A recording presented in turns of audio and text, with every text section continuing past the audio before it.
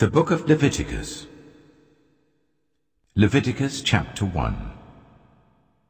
The Lord called to Moses and spoke to him from the tent of meeting. He said, "Speak to the Israelites and say to them, when anyone among you brings an offering to the Lord, bring as your offering an animal from either the herd or the flock. If the offering is a burnt offering from the herd, you are to offer a male without defect. You must present it at the entrance to the tent of meeting, so that it will be acceptable to the Lord. You are to lay your hand on the head of the burnt offering, and it will be accepted on your behalf to make atonement for you.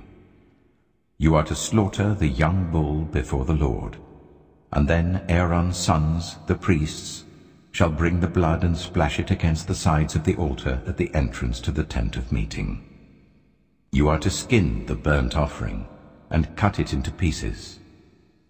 The sons of Aaron the priest are to put fire on the altar and arrange wood on the fire.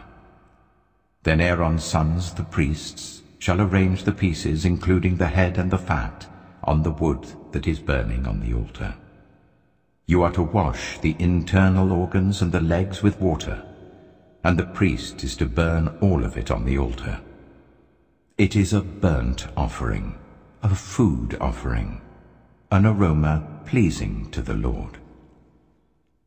If the offering is a burnt offering from the flock, from either the sheep or the goats, you are to offer a male without defect. You are to slaughter it at the north side of the altar before the Lord. And Aaron's sons, the priests, shall splash its blood against the sides of the altar.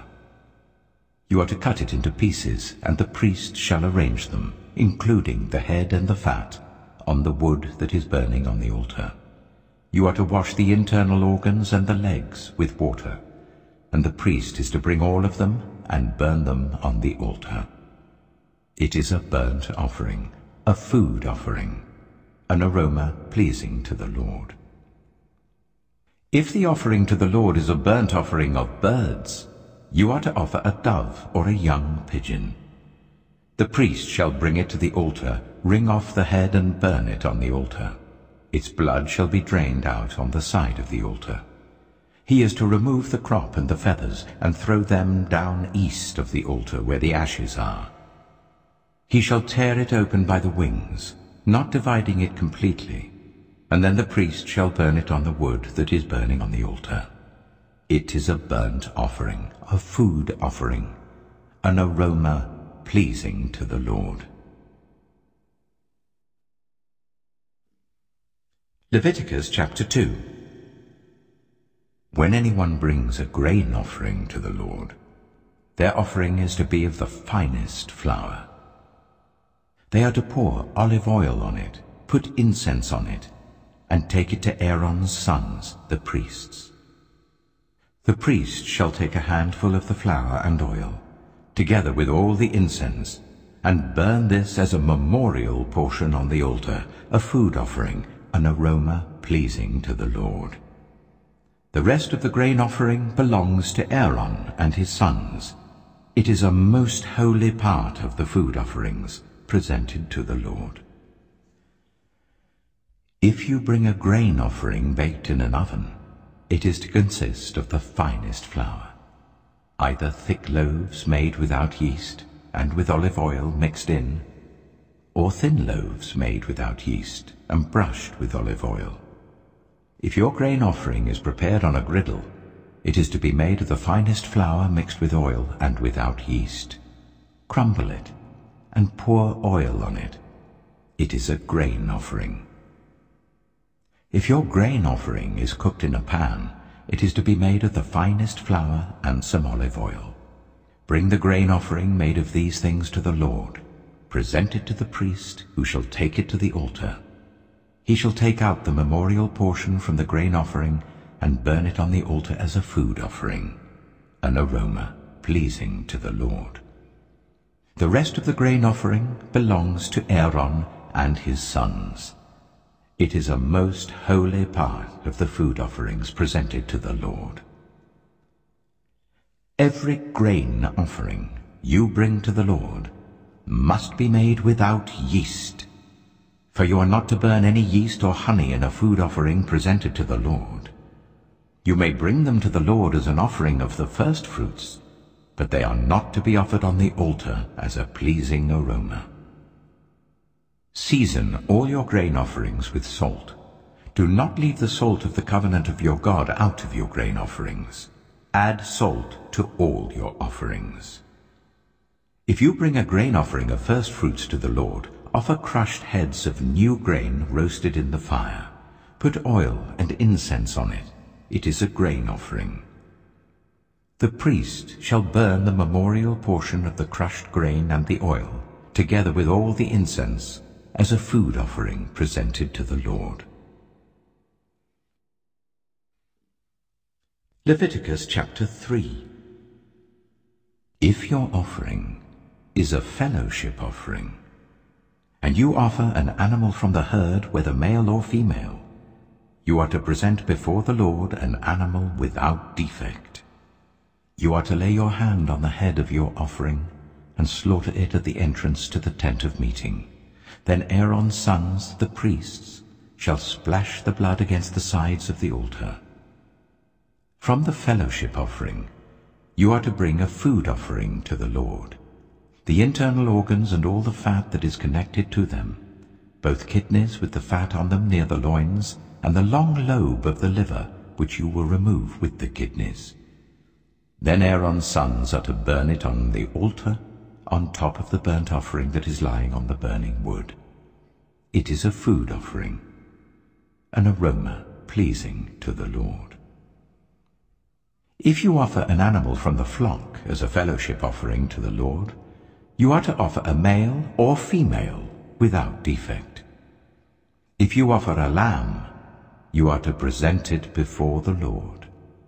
Lay your hand on its head and slaughter it in front of the tent of meeting.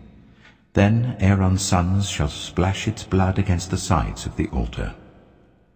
From the fellowship offering, you are to bring a food offering to the Lord. Its fat, the entire fat tail, cut off close to the backbone, the internal organs and all the fat that is connected to them, both kidneys with the fat on them near the loins, and the long lobe of the liver, which you will remove with the kidneys. The priest shall burn them on the altar as a food offering presented to the Lord. If your offering is a goat, you are to present it before the Lord. Lay your hand on its head and slaughter it in front of the tent of meeting. Then Aaron's sons shall splash its blood against the sides of the altar. From what you offer, you are to present this food offering to the Lord, the internal organs and all the fat that is connected to them, both kidneys with the fat on them near the loins, and the long lobe of the liver, which you will remove with the kidneys. The priest shall burn them on the altar as a food offering, a pleasing aroma. All the fat is the Lord's. This is a lasting ordinance for the generations to come wherever you live. You must not eat any fat or any blood. Leviticus chapter 4.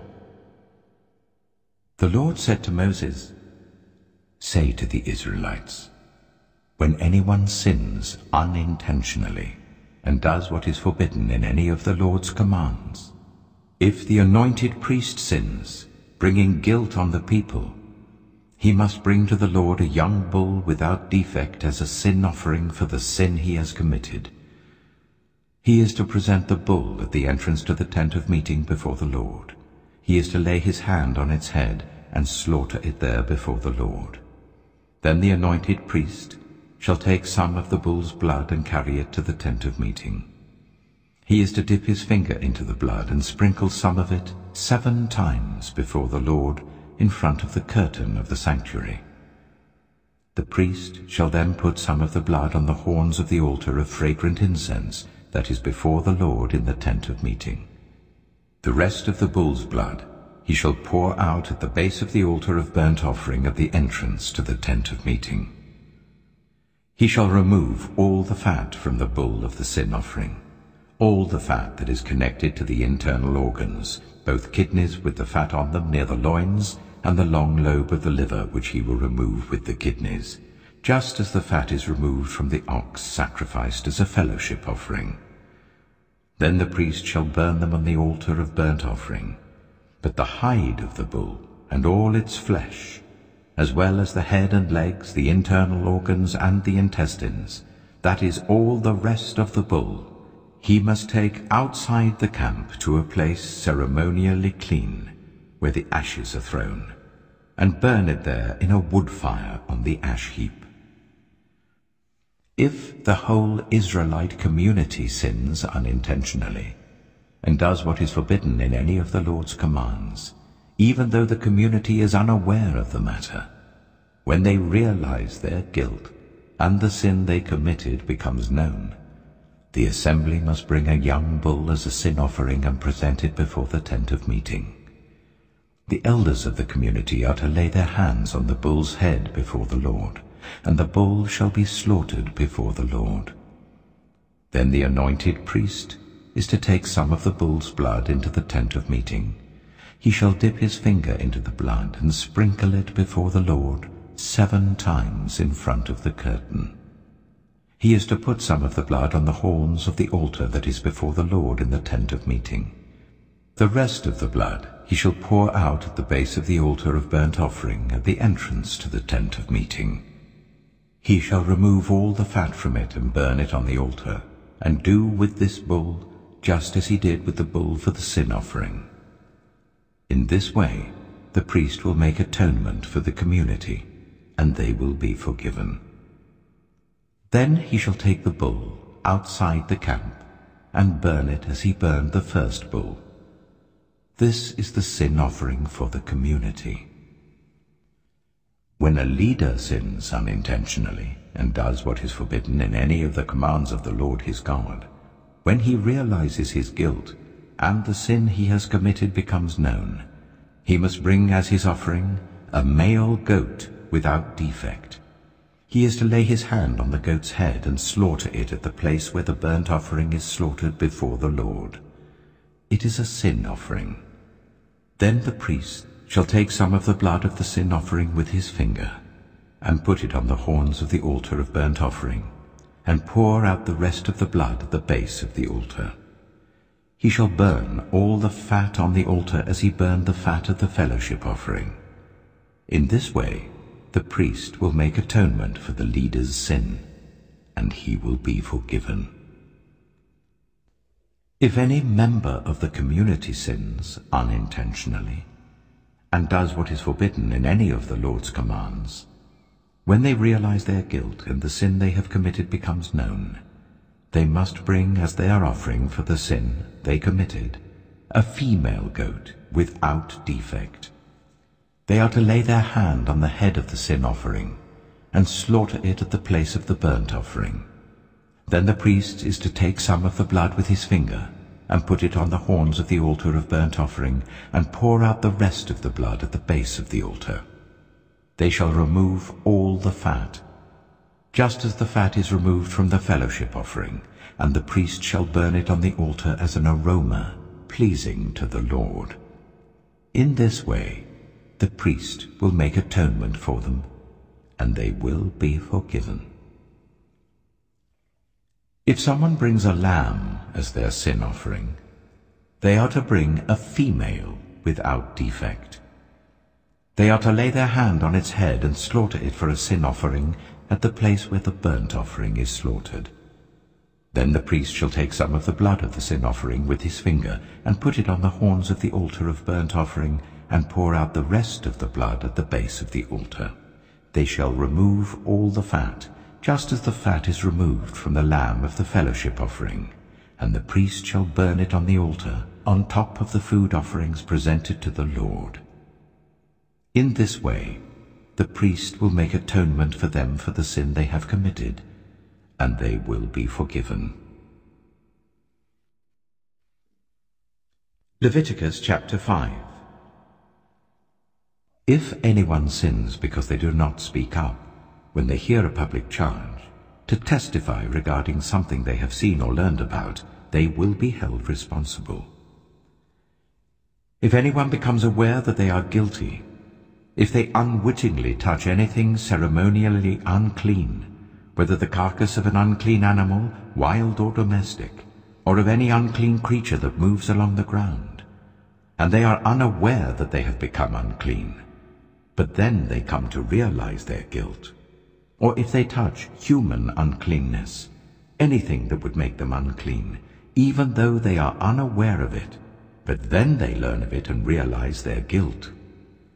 Or if anyone thoughtlessly takes an oath to do anything, whether good or evil, in any matter one might carelessly swear about, even though they are unaware of it, but then they learn of it and realize their guilt. When anyone becomes aware that they are guilty in any of these matters, they must confess in what way they have sinned. As a penalty for the sin they have committed, they must bring to the Lord a female lamb or goat from the flock as a sin offering, and the priest shall make atonement for them for their sin. Anyone who cannot afford a lamb is to bring 2 doves or 2 young pigeons to the Lord as a penalty for their sin, one for a sin offering and the other for a burnt offering. They are to bring them to the priest, who shall first offer the one for the sin offering. He is to wring its head from its neck, not dividing it completely, and is to splash some of the blood of the sin offering against the side of the altar. The rest of the blood must be drained out at the base of the altar. It is a sin offering. The priest shall then offer the other as a burnt offering in the prescribed way, and make atonement for them for the sin they have committed, and they will be forgiven. If, however, they cannot afford 2 doves or 2 young pigeons, they are to bring as an offering for their sin 1/10 of an ephah of the finest flour for a sin offering. They must not put olive oil or incense on it, because it is a sin offering. They are to bring it to the priest, who shall take a handful of it as a memorial portion and burn it on the altar on top of the food offerings presented to the Lord. It is a sin offering. In this way, the priest will make atonement for them for any of these sins they have committed, and they will be forgiven. The rest of the offering will belong to the priest, as in the case of the grain offering. The Lord said to Moses, "When anyone is unfaithful to the Lord by sinning unintentionally in regard to any of the Lord's holy things, they are to bring to the Lord as a penalty a ram from the flock, one without defect and of the proper value in silver according to the sanctuary shekel. It is a guilt offering. They must make restitution for what they have failed to do in regard to the holy things, pay an additional penalty of 1/5 of its value, and give it all to the priest. The priest will make atonement for them with the ram as a guilt offering, and they will be forgiven. If anyone sins and does what is forbidden in any of the Lord's commands, even though they do not know it, they are guilty and will be held responsible. They are to bring to the priest as a guilt offering a ram from the flock, one without defect and of the proper value. In this way the priest will make atonement for them for the wrong they have committed unintentionally, and they will be forgiven. It is a guilt offering. They have been guilty of wrongdoing against the Lord." Leviticus chapter 6. The Lord said to Moses, "If anyone sins and is unfaithful to the Lord by deceiving a neighbor about something entrusted to them, or left in their care, or about something stolen, or if they cheat their neighbor, or if they find lost property and lie about it, or if they swear falsely about any such sin that people may commit, when they sin in any of these ways and realize their guilt, they must return what they have stolen or taken by extortion, or what was entrusted to them, or the lost property they found, or whatever it was they swore falsely about. They must make restitution in full, add 1/5 of the value to it and give it all to the owner on the day they present their guilt offering. And as a penalty, They must bring to the priest, that is, to the Lord, their guilt offering, a ram from the flock, one without defect and of the proper value. In this way the priest will make atonement for them before the Lord, and they will be forgiven for any of the things they did that made them guilty. The Lord said to Moses, "Give Aaron and his sons this command. These are the regulations for the burnt offering. The burnt offering is to remain on the altar hearth throughout the night till morning, and the fire must be kept burning on the altar. The priest shall then put on his linen clothes with linen undergarments next to his body, and shall remove the ashes of the burnt offering that the fire has consumed on the altar, and place them beside the altar. Then he is to take off these clothes and put on others, and carry the ashes outside the camp to a place that is ceremonially clean. The fire on the altar must be kept burning, it must not go out. Every morning the priest is to add firewood, and arrange the burnt offering on the fire, and burn the fat of the fellowship offerings on it. The fire must be kept burning on the altar continuously. It must not go out. These are the regulations for the grain offering. Aaron's sons are to bring it before the Lord in front of the altar. The priest is to take a handful of the finest flour and some olive oil, together with all the incense on the grain offering, and burn the memorial portion on the altar as an aroma pleasing to the Lord.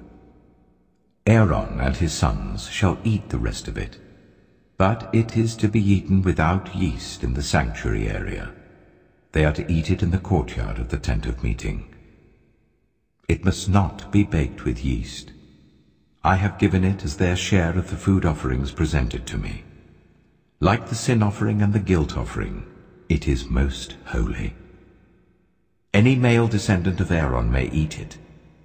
For all generations to come, it is his perpetual share of the food offerings presented to the Lord. Whatever touches it will become holy. The Lord also said to Moses, "This is the offering Aaron and his sons are to bring to the Lord on the day he is anointed: 1/10 of an ephah of the finest flour as a regular grain offering, half of it in the morning and half in the evening. It must be prepared with oil on a griddle. Bring it well mixed and present the grain offering, broken in pieces as an aroma pleasing to the Lord. The son who is to succeed him as an anointed priest shall prepare it. It is the Lord's perpetual share, and is to be burned completely. Every grain offering of a priest shall be burned completely. It must not be eaten." The Lord said to Moses, "Say to Aaron and his sons, these are the regulations for the sin offering. The sin offering is to be slaughtered before the Lord in the place where the burnt offering is slaughtered. It is most holy. The priest who offers it shall eat it. It is to be eaten in the sanctuary area, in the courtyard of the tent of meeting. Whatever touches any of the flesh will become holy, and if any of the blood is spattered on a garment, you must wash it in the sanctuary area. The clay pot that the meat is cooked in must be broken, but if it is cooked in a bronze pot, the pot is to be scoured and rinsed with water. Any male in a priest's family may eat it. It is most holy. But any sin offering whose blood is brought into the tent of meeting to make atonement in the holy place must not be eaten. It must be burned." Leviticus chapter 7. These are the regulations for the guilt offering, which is most holy.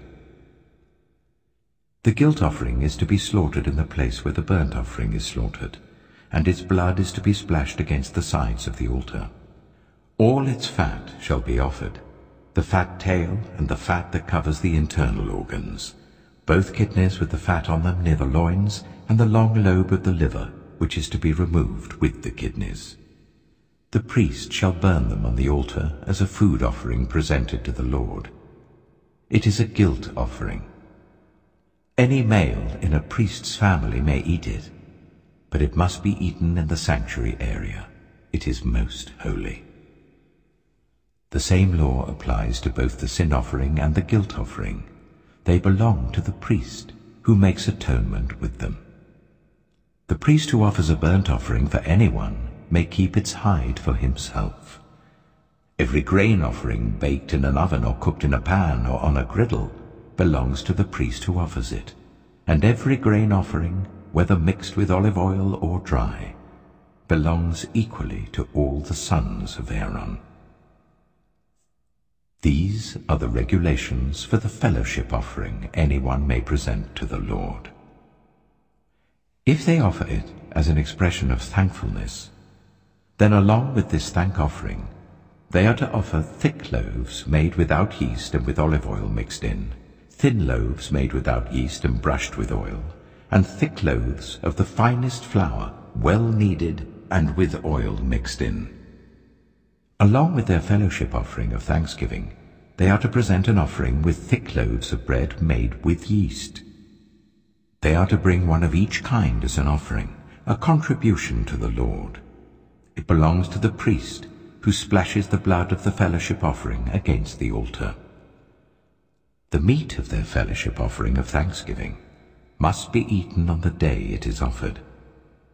They must leave none of it till morning.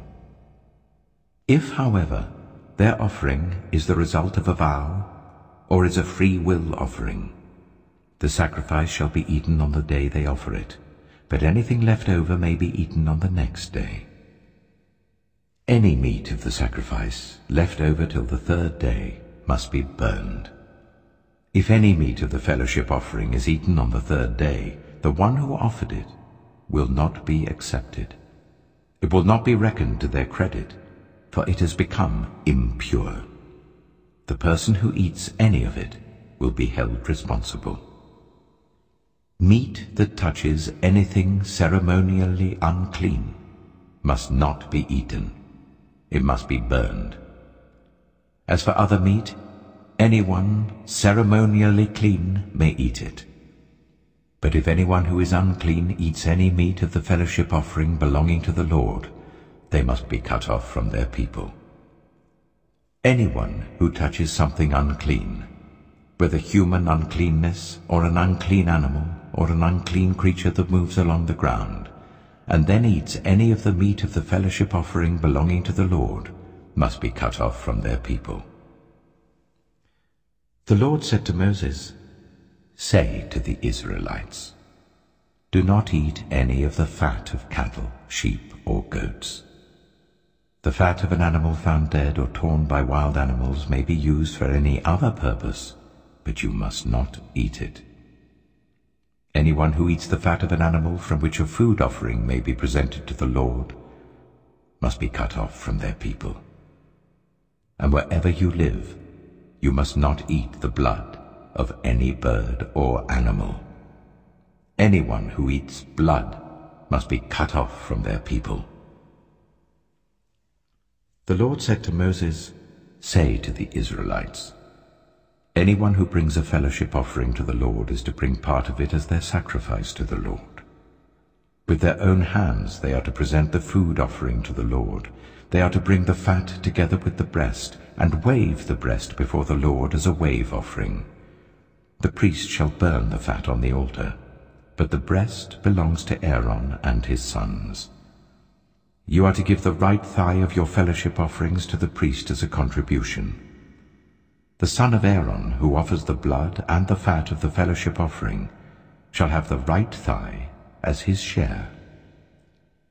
From the fellowship offerings of the Israelites, I have taken the breast that is waved and the thigh that is presented, and have given them to Aaron the priest and his sons as their perpetual share from the Israelites. This is the portion of the food offerings presented to the Lord that were allotted to Aaron and his sons on the day they were presented to serve the Lord as priests. On the day they were anointed, the Lord commanded that the Israelites give this to them as their perpetual share for the generations to come. These, then, are the regulations for the burnt offering, the grain offering, the sin offering, the guilt offering, the ordination offering, and the fellowship offering, which the Lord gave Moses at Mount Sinai, in the desert of Sinai, on the day he commanded the Israelites to bring their offerings to the Lord. Leviticus chapter 8. The Lord said to Moses, "Bring Aaron and his sons, their garments, the anointing oil, the bull for the sin offering, the 2 rams and the basket containing bread made without yeast, and gather the entire assembly at the entrance to the tent of meeting." Moses did as the Lord commanded him, and the assembly gathered at the entrance to the tent of meeting. Moses said to the assembly, "This is what the Lord has commanded to be done." Then Moses brought Aaron and his sons forward and washed them with water. He put the tunic on Aaron, tied the sash around him, clothed him with the robe, and put the ephod on him. He also fastened the ephod with a decorative waistband which he tied round him. He placed the breastpiece on him and put the Urim and Thummim in the breastpiece. Then he placed the turban on Aaron's head and set the gold plate, the sacred emblem, on the front of it, as the Lord commanded Moses. Then Moses took the anointing oil and anointed the tabernacle and everything in it, and so consecrated them. He sprinkled some of the oil on the altar 7 times, anointing the altar and all its utensils and the basin with its stand to consecrate them. He poured some of the anointing oil on Aaron's head and anointed him to consecrate him. Then he brought Aaron's sons forward, put tunics on them, tied sashes round them, and fastened caps on them, as the Lord commanded Moses. He then presented the bull for the sin offering, and Aaron and his sons laid their hands on its head. Moses slaughtered the bull and took some of the blood, and with his finger he put it on all the horns of the altar to purify the altar. He poured out the rest of the blood at the base of the altar. So he consecrated it to make atonement for it. Moses also took all the fat around the internal organs, the long lobe of the liver, and both kidneys and their fat, and burned it on the altar. But the bull with its hide and its flesh and its intestines he burned outside the camp, as the Lord commanded Moses. He then presented the ram for the burnt offering, and Aaron and his sons laid their hands on its head. Then Moses slaughtered the ram and splashed the blood against the sides of the altar. He cut the ram into pieces and burned the head, the pieces and the fat. He washed the internal organs and the legs with water and burned the whole ram on the altar. It was a burnt offering, a pleasing aroma, a food offering presented to the Lord, as the Lord commanded Moses. He then presented the other ram, the ram for the ordination. And Aaron and his sons laid their hands on its head. Moses slaughtered the ram and took some of its blood, and put it on the lobe of Aaron's right ear, on the thumb of his right hand, and on the big toe of his right foot. Moses also brought Aaron's sons forward, and put some of the blood on the lobes of their right ears, on the thumbs of their right hands, and on the big toes of their right feet. Then he splashed blood against the sides of the altar. After that he took the fat tail, all the fat around the internal organs, the long lobe of the liver, both kidneys and their fat, and the right thigh. And from the basket of bread made without yeast, which was before the Lord, he took 1 thick loaf, 1 thick loaf with olive oil mixed in, and 1 thin loaf, and he put these on the fat portions and on the right thigh. He put all these in the hands of Aaron and his sons, and they waved them before the Lord as a wave offering. Then Moses took them from their hands and burned them on the altar on top of the burnt offering as an ordination offering, a pleasing aroma, a food offering presented to the Lord. Moses also took the breast, which was his share of the ordination ram, and waved it before the Lord as a wave offering, as the Lord commanded Moses. Then Moses took some of the anointing oil and some of the blood from the altar, and sprinkled them on Aaron and his garments, and on his sons and their garments. So he consecrated Aaron and his garments, and his sons and their garments. Moses then said to Aaron and his sons, "Cook the meat at the entrance to the tent of meeting, and eat it there with the bread from the basket of ordination offerings, as I was commanded. Aaron and his sons are to eat it. Then burn the rest of the meat and the bread. Do not leave the entrance to the tent of meeting for 7 days, until the days of your ordination are completed, for your ordination will last 7 days. What has been done today was commanded by the Lord to make atonement for you. You must stay at the entrance to the tent of meeting, day and night, for 7 days, and do what the Lord requires, so that you will not die. For that is what I have been commanded."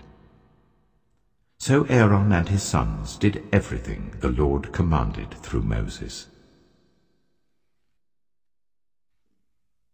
Leviticus chapter 9. On the 8th day, Moses summoned Aaron and his sons and the elders of Israel. He said to Aaron, "Take a bull calf for your sin offering, and a ram for your burnt offering, both without defect, and present them before the Lord. Then say to the Israelites, Take a male goat for a sin offering, a calf and a lamb, both a year old and without defect, for a burnt offering, and an ox and a ram for a fellowship offering to sacrifice before the Lord, together with a grain offering mixed with olive oil. For today the Lord will appear to you." They took the things Moses commanded to the front of the tent of meeting, and the entire assembly came near and stood before the Lord. Then Moses said, "This is what the Lord has commanded you to do, so that the glory of the Lord may appear to you." Moses said to Aaron, "Come to the altar and sacrifice your sin offering and your burnt offering, and make atonement for yourself and the people. Sacrifice the offering that is for the people, and make atonement for them, as the Lord has commanded." So Aaron came to the altar and slaughtered the calf as a sin offering for himself. His sons brought the blood to him, and he dipped his finger into the blood and put it on the horns of the altar. The rest of the blood he poured out at the base of the altar. On the altar he burned the fat, the kidneys, and the long lobe of the liver from the sin offering, as the Lord commanded Moses. The flesh and the hide he burned outside the camp. Then he slaughtered the burnt offering. His sons handed him the blood, and he splashed it against the sides of the altar. They handed him the burnt offering, piece by piece, including the head, and he burned them on the altar. He washed the internal organs and the legs and burned them on top of the burnt offering on the altar. Aaron then brought the offering that was for the people. He took the goat for the people's sin offering, and slaughtered it and offered it for a sin offering, as he did with the first one. He brought the burnt offering and offered it in the prescribed way. He also brought the grain offering, took a handful of it and burned it on the altar in addition to the morning's burnt offering. He slaughtered the ox and the ram as the fellowship offering for the people. His sons handed him the blood, and he splashed it against the sides of the altar. But the fat portions of the ox and the ram, the fat tail, the layer of fat, the kidneys, and the long lobe of the liver, these they laid on the breasts. And then Aaron burned the fat on the altar. Aaron waved the breasts and the right thigh before the Lord as a wave offering, as Moses commanded. Then Aaron lifted his hands towards the people and blessed them. And having sacrificed the sin offering, the burnt offering, and the fellowship offering, he stepped down. Moses and Aaron then went into the tent of meeting. When they came out, they blessed the people, and the glory of the Lord appeared to all the people. Fire came out from the presence of the Lord, and consumed the burnt offering and the fat portions on the altar. And when all the people saw it, they shouted for joy and fell face down. Leviticus chapter 10. Aaron's sons, Nadab and Abihu. took their censers, put fire in them, and added incense. And they offered unauthorized fire before the Lord, contrary to his command.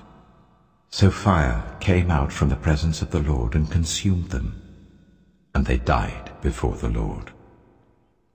Moses then said to Aaron, "This is what the Lord spoke of when he said, 'Among those who approach me I will be proved holy. In the sight of all the people I will be honored.'" Aaron remained silent.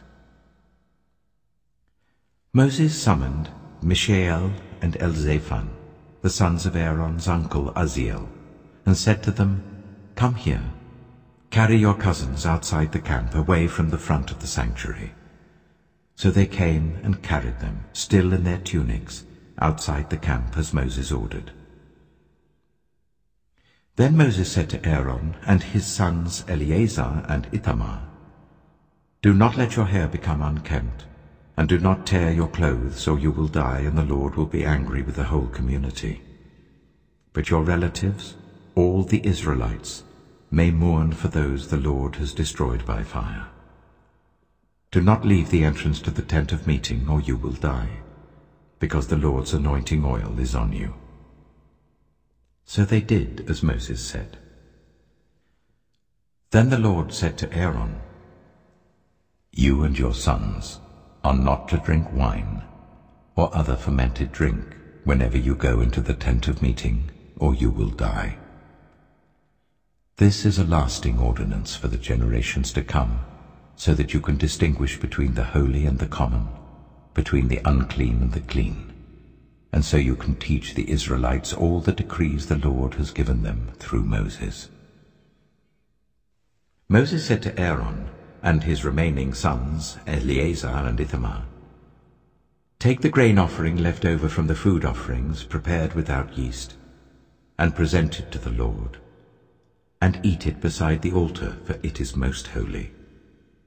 Eat it in the sanctuary area, because it is your share and your son's share of the food offerings presented to the Lord, for so I have been commanded.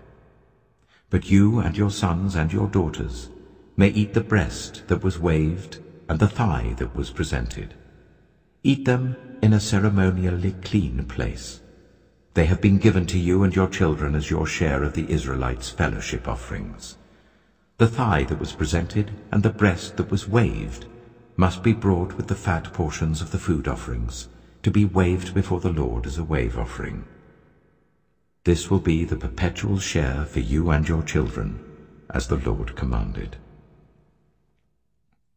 When Moses inquired about the goat of the sin offering, and found that it had been burned, he was angry with Eleazar and Ithamar, Aaron's remaining sons, and asked, "Why didn't you eat the sin offering in the sanctuary area? It is most holy. It was given to you to take away the guilt of the community by making atonement for them before the Lord. Since its blood was not taken into the holy place, you should have eaten the goat in the sanctuary area, as I commanded." Aaron replied to Moses, "Today they sacrifice their sin offering and their burnt offering before the Lord. But such things as this have happened to me. Would the Lord have been pleased if I had eaten the sin offering today?" When Moses heard this, he was satisfied. Leviticus chapter 11. The Lord said to Moses and Aaron, "Say to the Israelites, of all the animals that live on land, these are the ones you may eat. You may eat any animal that has a divided hoof and that chews the cud. There are some that only chew the cud or only have a divided hoof, but you must not eat them. The camel, though it chews the cud, does not have a divided hoof. It is ceremonially unclean for you. The hyrax, though it chews the cud, does not have a divided hoof. It is unclean for you. The rabbit, though it chews the cud, does not have a divided hoof. It is unclean for you. And the pig, though it has a divided hoof, does not chew the cud. it is unclean for you. You must not eat their meat or touch their carcasses. They are unclean for you. Of all the creatures living in the water of the seas and the streams, you may eat any that have fins and scales. But all creatures in the seas or streams that do not have fins and scales, whether among all the swarming things or among all the other living creatures in the water, you are to regard as unclean. And since you are to regard them as unclean, you must not eat their meat. You must regard their carcasses as unclean. Anything living in the water that does not have fins and scales is to be regarded as unclean by you. These are the birds you are to regard as unclean, and not eat, because they are unclean: the eagle, the vulture, the black vulture, the red kite, any kind of black kite, any kind of raven, the horned owl, the screech owl, the gull, any kind of hawk, the little owl, the cormorant, the great owl, the white owl, the desert owl, the osprey, the stork, any kind of heron, the hoopoe, and the bat. All flying insects that walk on all fours are to be regarded as unclean by you. There are, however, some flying insects that walk on all fours that you may eat, those that have jointed legs for hopping on the ground. Of these you may eat any kind of locust, cricket, cicada, or grasshopper. But all other flying insects that have 4 legs you are to regard as unclean.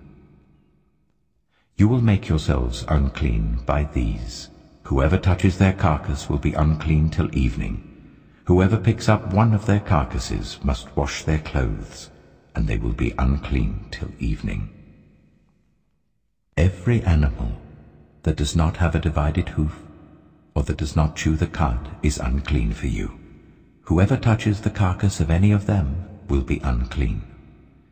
Of all the animals that walk on all fours, those that walk on their paws are unclean for you. Whoever touches their carcasses will be unclean till evening. Anyone who picks up their carcasses must wash their clothes, and they will be unclean till evening. These animals are unclean for you.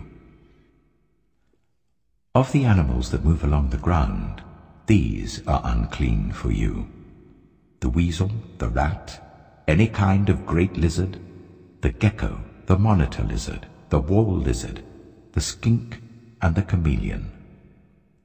Of all those that move along the ground, these are unclean for you. Whoever touches them when they are dead will be unclean till evening.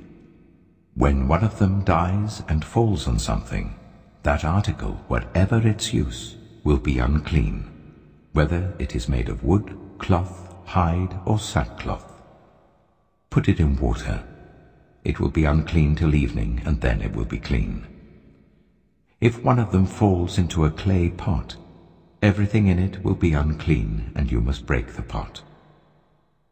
Any food you are allowed to eat that has come into contact with water from any such pot is unclean, and any liquid that is drunk from such a pot is unclean. Anything that one of their carcasses falls on becomes unclean. An oven or cooking pot must be broken up. They are unclean, and you are to regard them as unclean. A spring, however, or a cistern for collecting water remains clean. But anyone who touches one of these carcasses is unclean. If a carcass falls on any seeds that are to be planted, they remain clean. But if water has been put on the seed and a carcass falls on it, it is unclean for you. If an animal that you are allowed to eat dies, anyone who touches its carcass will be unclean till evening. Anyone who eats some of its carcass must wash their clothes, and they will be unclean till evening. Anyone who picks up the carcass must wash their clothes, and they will be unclean till evening. Every creature that moves along the ground is to be regarded as unclean. It is not to be eaten.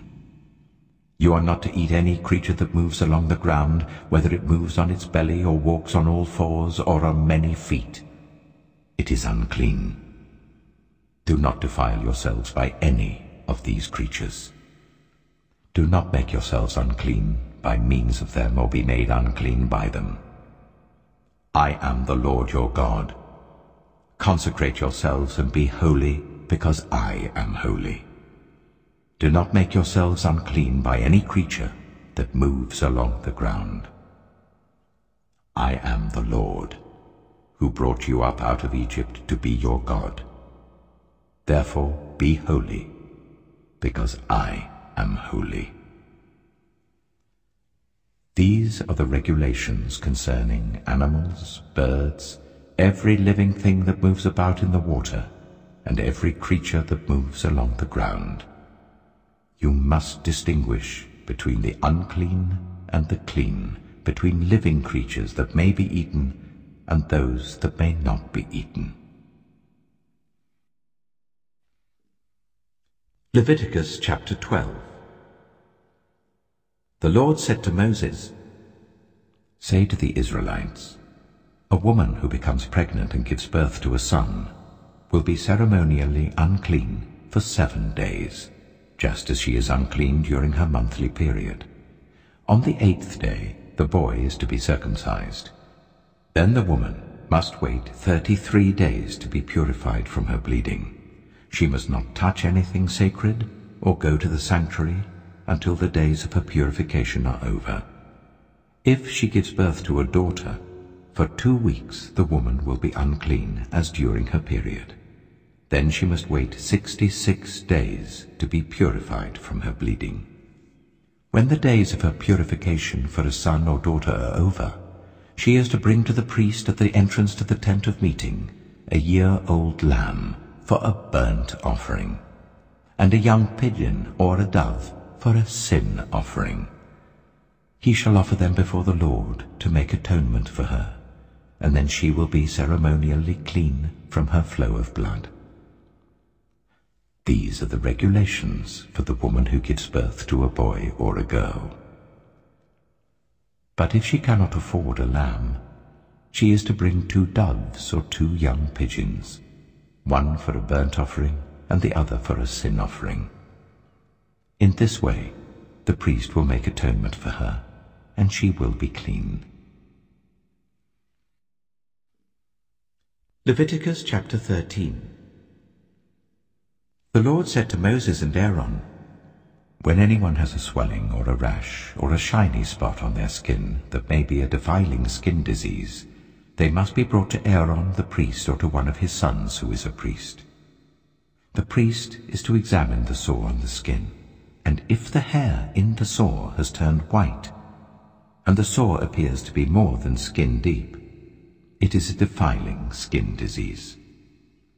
When the priest examines that person, he shall pronounce them ceremonially unclean. If the shiny spot on the skin is white but does not appear to be more than skin deep, and the hair in it has not turned white, the priest is to isolate the affected person for 7 days.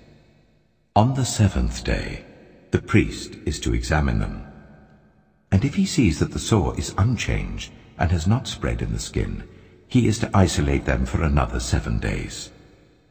On the 7th day, the priest is to examine them again, and if the sore has faded and has not spread in the skin, the priest shall pronounce them clean. It is only a rash. They must wash their clothes, and they will be clean. But if the rash does spread in their skin after they have shown themselves to the priest to be pronounced clean, they must appear before the priest again. The priest is to examine that person, and if the rash has spread in the skin, he shall pronounce them unclean. It is a defiling skin disease. When anyone has a defiling skin disease, they must be brought to the priest. The priest is to examine them, and if there is a white swelling in the skin that has turned the hair white, and if there is raw flesh in the swelling, it is a chronic skin disease, and the priest shall pronounce them unclean. He is not to isolate them, because they are already unclean. If the disease breaks out all over their skin, and so far as the priest can see, it covers all the skin of the affected person from head to foot, the priest is to examine them, and if the disease has covered their whole body, he shall pronounce them clean. Since it has all turned white, they are clean. But whenever raw flesh appears on them, they will be unclean. When the priest sees the raw flesh, he shall pronounce them unclean. The raw flesh is unclean. They have a defiling disease. If the raw flesh changes and turns white, they must go to the priest. The priest is to examine them, and if the sores have turned white, the priest shall pronounce the affected person clean. Then they will be clean. When someone has a boil on their skin and it heals, and in the place where the boil was a white swelling or reddish white spot appears, they must present themselves to the priest. The priest is to examine it, and if it appears to be more than skin deep and the hair in it has turned white, the priest shall pronounce that person unclean. It is a defiling skin disease that has broken out where the boil was. But if, when the priest examines it, there is no white hair in it, and it is not more than skin deep and has faded, then the priest is to isolate them for 7 days. If it is spreading in the skin, the priest shall pronounce them unclean. It is a defiling disease. But if the spot is unchanged and has not spread, it is only a scar from the boil, and the priest shall pronounce them clean. When someone has a burn on their skin, and a reddish white or white spot appears in the raw flesh of the burn, the priest is to examine the spot, and if the hair in it has turned white, and it appears to be more than skin deep, it is a defiling disease that has broken out in the burn. The priest shall pronounce them unclean. It is a defiling skin disease. But if the priest examines it, and there is no white hair in the spot, and if it is not more than skin deep and has faded, then the priest is to isolate them for 7 days. On the 7th day, the priest is to examine that person. And if it is spreading in the skin, the priest shall pronounce them unclean. It is a defiling skin disease. If, however, the spot is unchanged, and has not spread in the skin but has faded, it is a swelling from the burn, and the priest shall pronounce them clean. It is only a scar from the burn. If a man or woman has a sore on their head or chin, the priest is to examine the sore, and if it appears to be more than skin deep and the hair in it is yellow and thin, the priest shall pronounce them unclean. It is a defiling skin disease on the head or chin. But if, when the priest examines the sore, it does not seem to be more than skin deep and there is no black hair in it, then the priest is to isolate the affected person for 7 days. On the 7th day, the priest is to examine the sore, and if it has not spread and there is no yellow hair in it, and it does not appear to be more than skin deep, then the man or woman must shave themselves, except for the affected area, and the priest is to keep them isolated another 7 days. On the 7th day, the priest is to examine the sore, and if it has not spread in the skin and appears to be no more than skin deep, the priest shall pronounce them clean. They must wash their clothes, and they will be clean. But if the sore does spread in the skin after they are pronounced clean, the priest is to examine them, and if he finds that the sore has spread in the skin, he does not need to look for yellow hair. They are unclean. If, however, the sore is unchanged so far as the priest can see, and if black hair has grown in it, the affected person is healed. They are clean, and the priest shall pronounce them clean. When a man or woman has white spots on the skin, the priest is to examine them, and if the spots are dull white, it is a harmless rash that has broken out on the skin. They are clean. A man who has lost his hair and is bald is clean. If he has lost his hair from the front of his scalp and has a bald forehead, he is clean. But if he has a reddish-white sore on his bald head or forehead, it is a defiling disease breaking out on his head or forehead.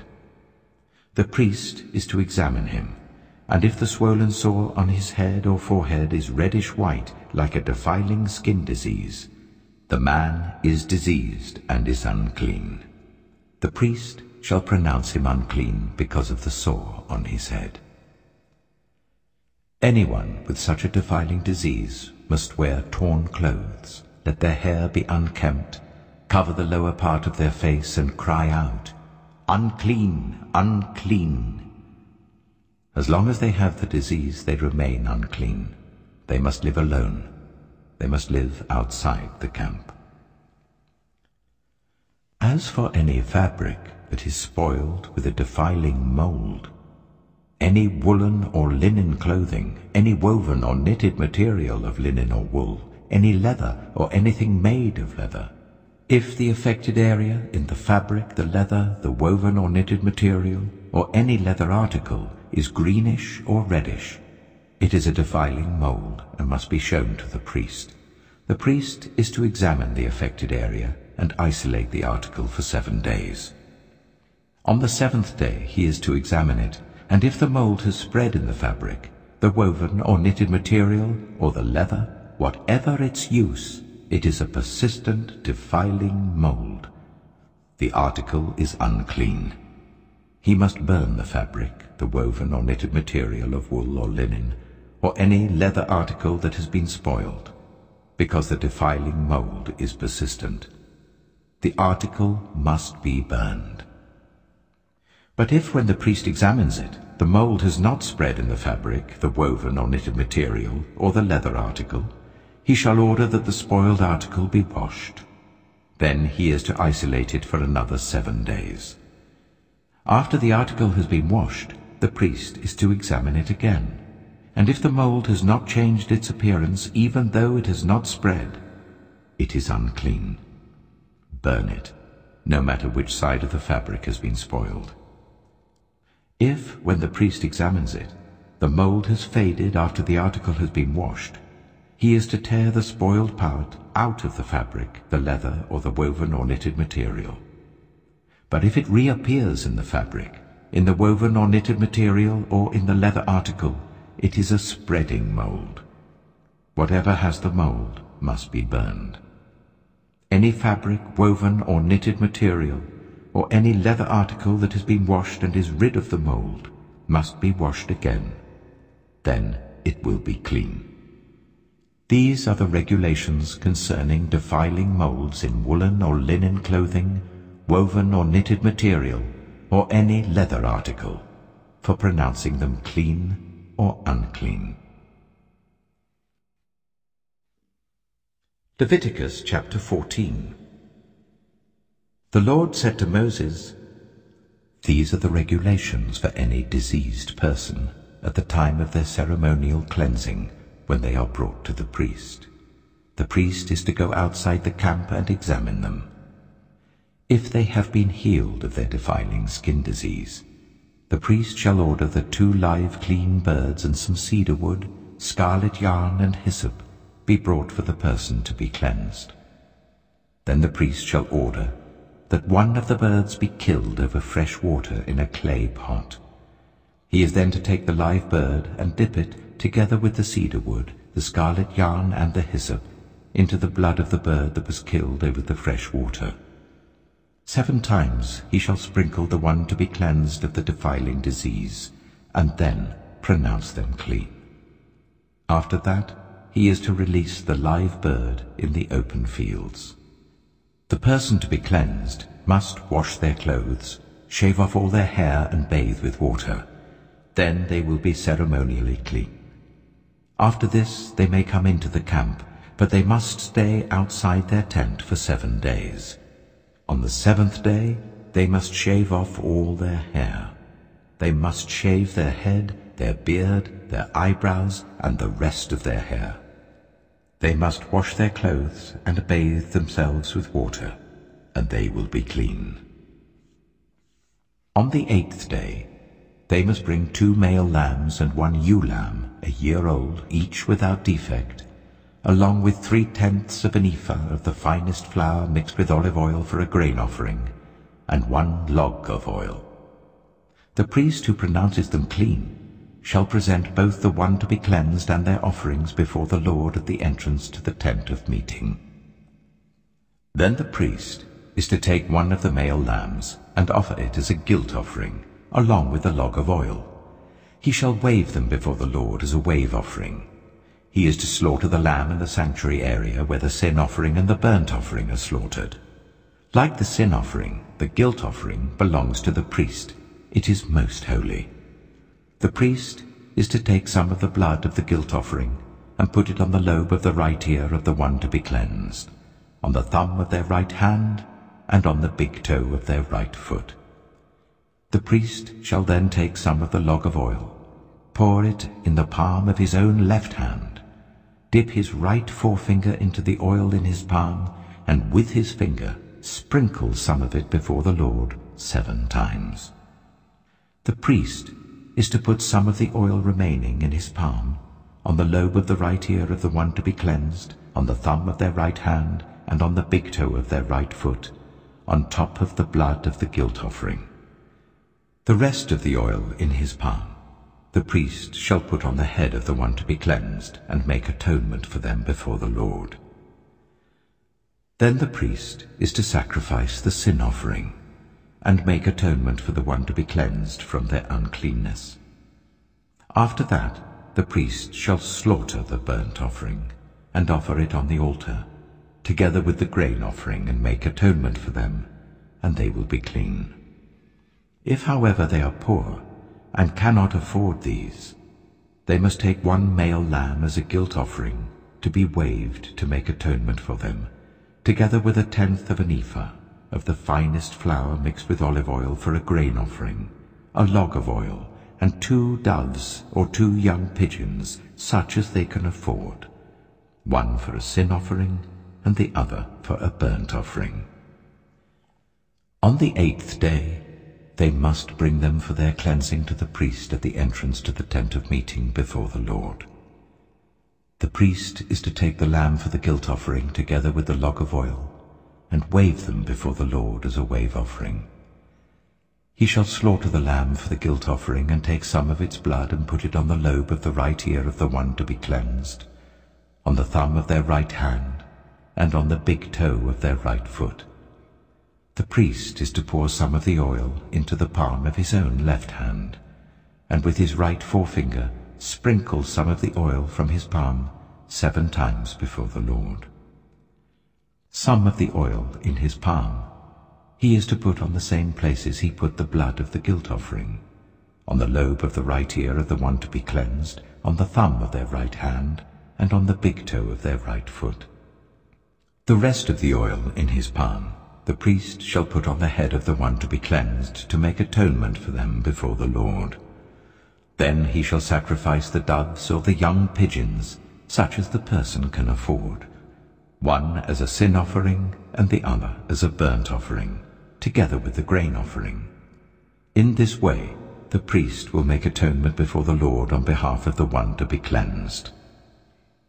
These are the regulations for anyone who has a defiling skin disease, and who cannot afford the usual offerings for their cleansing.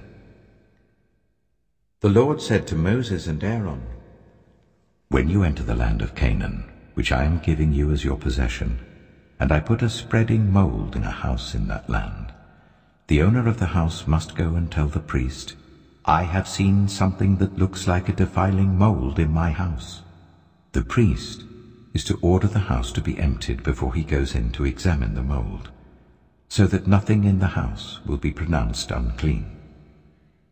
After this, the priest is to go in and inspect the house. He is to examine the mold on the walls, and if it has greenish or reddish depressions that appear to be deeper than the surface of the wall, the priest shall go out of the doorway of the house and close it up for 7 days. On the 7th day, the priest shall return to inspect the house. If the mold has spread on the walls, he is to order that the contaminated stones be torn out and thrown into an unclean place outside the town. He must have all the inside walls of the house scraped, and the material that is scraped off dumped into an unclean place outside the town. Then they are to take other stones to replace these, and to take new clay and plaster the house. If the defiling mold reappears in the house after the stones have been torn out and the house scraped and plastered, the priest is to go and examine it. And if the mold has spread in the house, it is a persistent defiling mold.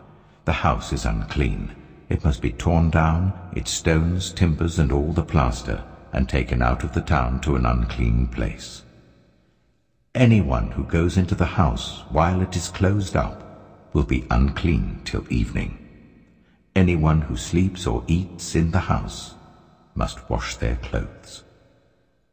But if the priest comes to examine it and the mold has not spread after the house has been plastered, he shall pronounce the house clean because the defiling mold is gone. To purify the house, he is to take 2 birds and some cedar wood, scarlet yarn, and hyssop. He shall kill one of the birds over fresh water in a clay pot. Then he is to take the cedar wood, the hyssop, the scarlet yarn, and the live bird, dip them into the blood of the dead bird and the fresh water, and sprinkle the house 7 times.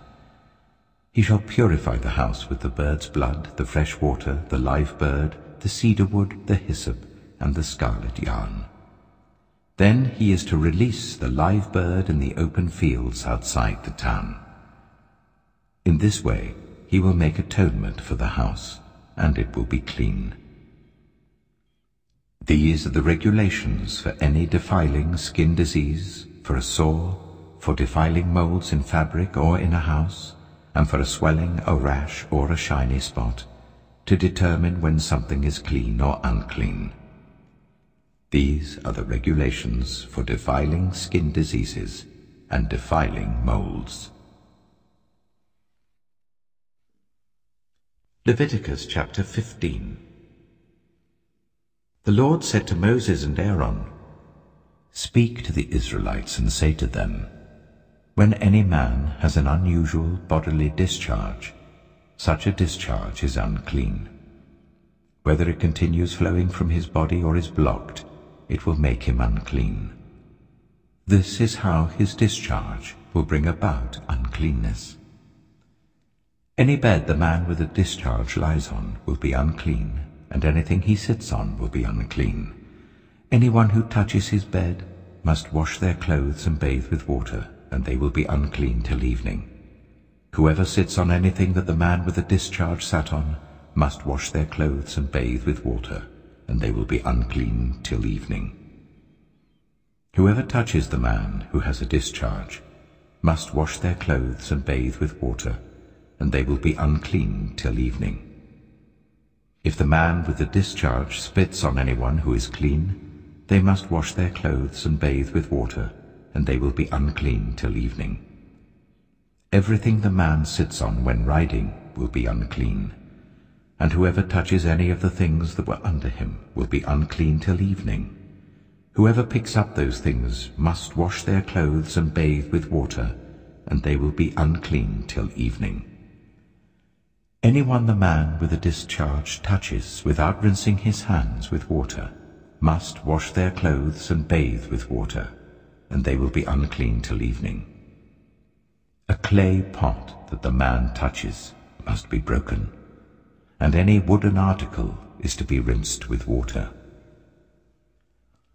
When a man is cleansed from his discharge, he is to count 7 days for his ceremonial cleansing. He must wash his clothes and bathe himself with fresh water, and he will be clean. On the 8th day he must take 2 doves or 2 young pigeons, and come before the Lord to the entrance to the tent of meeting and give them to the priest. The priest is to sacrifice them, the one for a sin offering and the other for a burnt offering. In this way he will make atonement before the Lord for the man because of his discharge. When a man has an emission of semen, he must bathe his whole body with water, and he will be unclean till evening. Any clothing or leather that has semen on it must be washed with water, and it will be unclean till evening. When a man has sexual relations with a woman, and there is an emission of semen, Both of them must bathe with water, and they will be unclean till evening. When a woman has her regular flow of blood, the impurity of her monthly period will last 7 days, and anyone who touches her will be unclean till evening. Anything she lies on during her period will be unclean, and anything she sits on will be unclean. Anyone who touches her bed will be unclean. They must wash their clothes and bathe with water, and they will be unclean till evening. Anyone who touches anything she sits on will be unclean. They must wash their clothes and bathe with water, and they will be unclean till evening. Whether it is the bed or anything she was sitting on, when anyone touches it, they will be unclean till evening. If a man has sexual relations with her, and her monthly flow touches him, he will be unclean for 7 days. Any bed he lies on will be unclean. When a woman has a discharge of blood for many days, at a time other than her monthly period, or has a discharge that continues beyond her period, she will be unclean as long as she has the discharge, just as in the days of her period. Any bed she lies on while her discharge continues will be unclean, as is her bed during her monthly period, and anything she sits on will be unclean, as during her period. Anyone who touches them will be unclean. They must wash their clothes and bathe with water, and they will be unclean till evening. When she is cleansed from her discharge, she must count 7 days, and after that she will be ceremonially clean. On the 8th day she must take 2 doves or 2 young pigeons and bring them to the priest at the entrance to the tent of meeting. The priest is to sacrifice one for a sin offering and the other for a burnt offering.